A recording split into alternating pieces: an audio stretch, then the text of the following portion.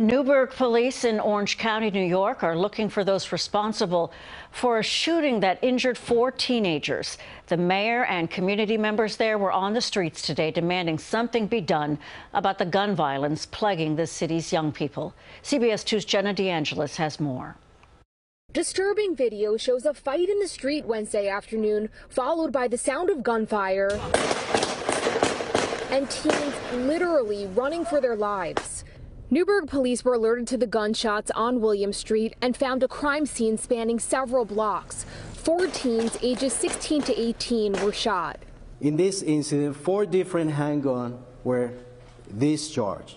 17 shell cases were recovered from multiple scenes.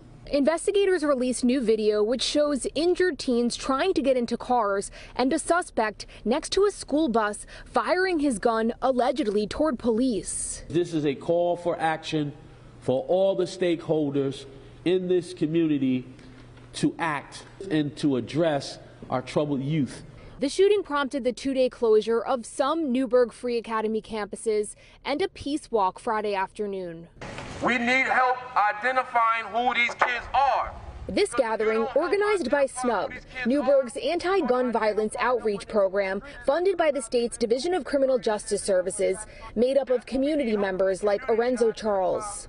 To have this presence is something I didn't have when I was this age, so to be out here to give these kids the opportunity to know they have an alternative to that decision. Jamaica Hall lost her 17-year-old son, DeMarcus Hooper, to gun violence, joining this walk and spreading awareness of her Newburgh support group in his memory. My goal for this space is to ultimately become like a teen drop-in outreach center where it's surfaced around families and teens that are going through trauma or tragic loss.